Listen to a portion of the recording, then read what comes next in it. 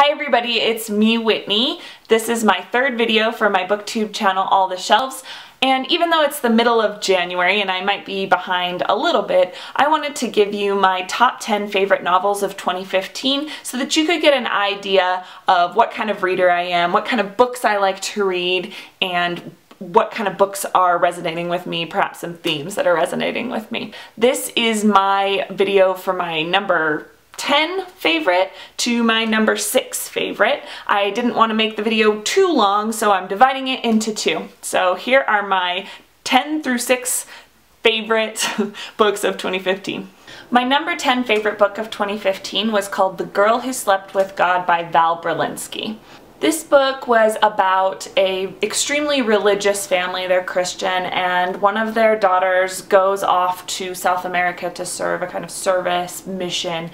She comes back a couple months later, miraculously pregnant. She says that the baby is God's baby and that she is like the next Virgin Mary. Nobody believes her, including her very religious family. Everyone knows that this story is bullshit and that this girl is just trying to cover things up, or perhaps that she's mentally ill, but they just can't deal with it. And so the family sends the daughter, the pregnant daughter, and her little sister off to some house on the outskirts of town and makes them live by themselves for like a year. The father provides them with supplies and comes and visits them, and there's a kindly neighbor, but basically these girls are on their own, going to high school and trying to negotiate their burgeoning sexuality on their own without any sort of family influence. A lot of people that I talked to about the book found the premise quite unrealistic, and I can understand that. It does seem a little bit weird that a family would just send their teenage daughters off to fend for themselves,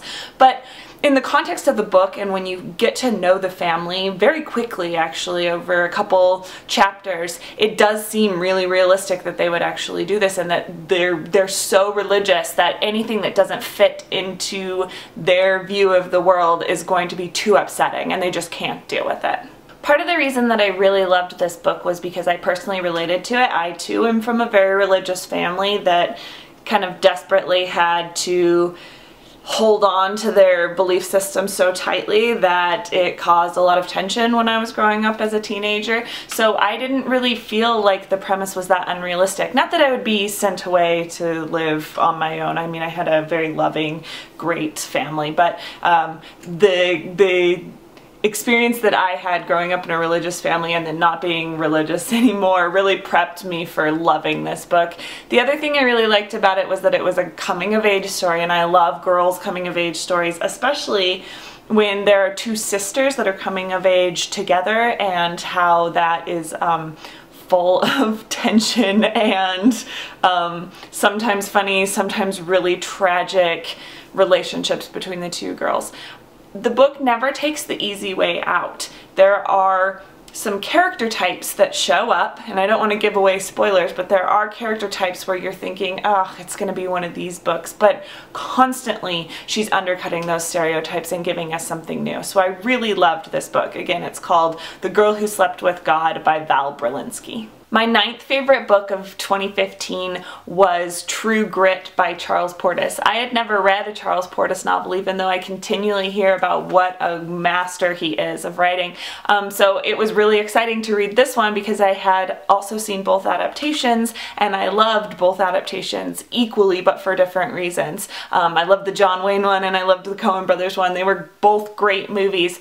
The story is about a 14-year-old girl who narrates the book. She finds out that her father has been murdered, and so she tries to recruit a couple people to help her find the man who murdered her father and get her revenge. She's precocious and she is full of, like they say, true grit. She's violent. She's not afraid of violence, but she's also deeply moral. I just really liked this book. It was a great reading experience, and I read it in one sitting, and I just loved True Grit. My 8th favorite book of the year was Kindred by Octavia Butler. Octavia Butler is another author that has published prolifically and gets a lot of critical praise, and I have never read her, so I was really excited to pick up Kindred. Love it so much, and now I have an author to read all the way through.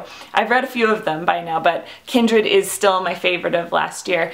It was about an African-American woman who suddenly, on the first page, is wrenched out of her contemporary time. I think it's the 70s, and she is thrown back to antebellum slavery days, and she saves this young white boy that is drowning and has to justify her actions and her presence and the fact that she's wearing pants in this new world.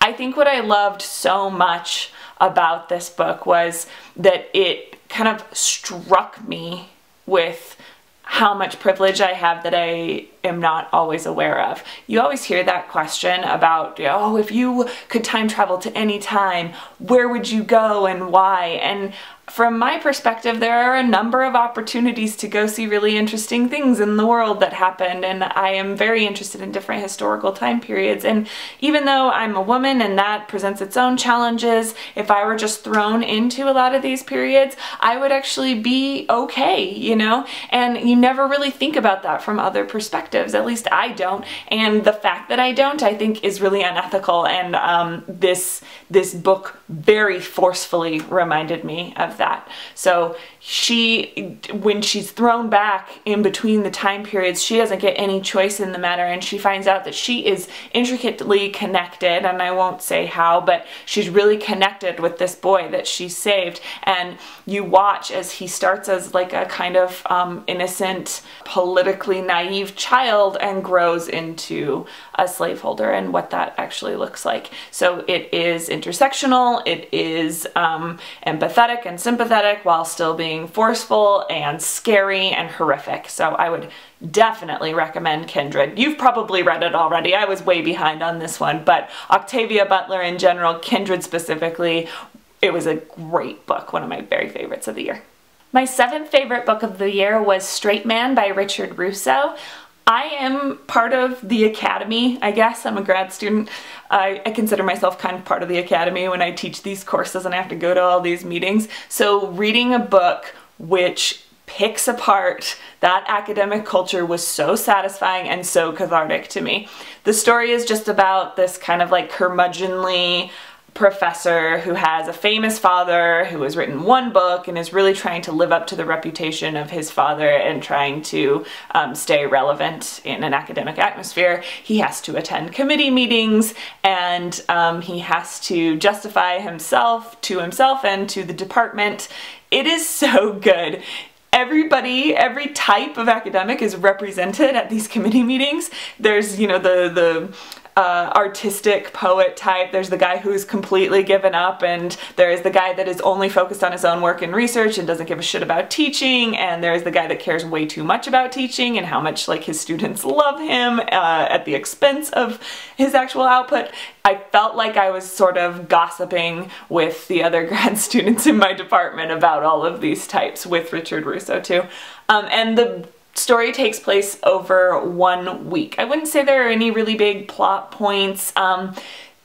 It's pretty realistic and steeped in real academic culture, and I think that's why I liked it so much, because he was taking the mundane and pointing out the ridiculousness of all this minutia that I go through every day that you don't always step back and realize that it's completely ridiculous. So that was Straight Man by Richard Russo. My number 6 book of 2015 was A Spool of Blue Thread by Anne Tyler.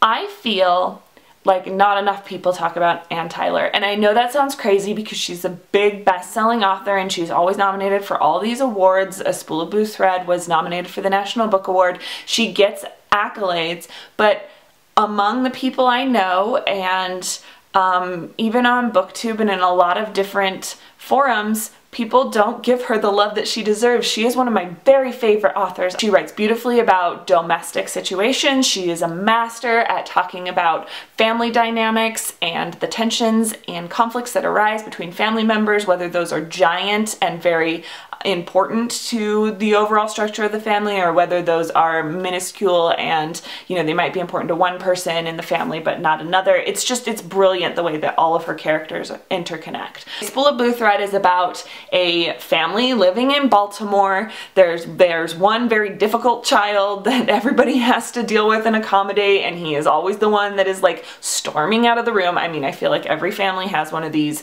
He's the one that's really touchy and sensitive and that you have to be afraid of stepping on his toes.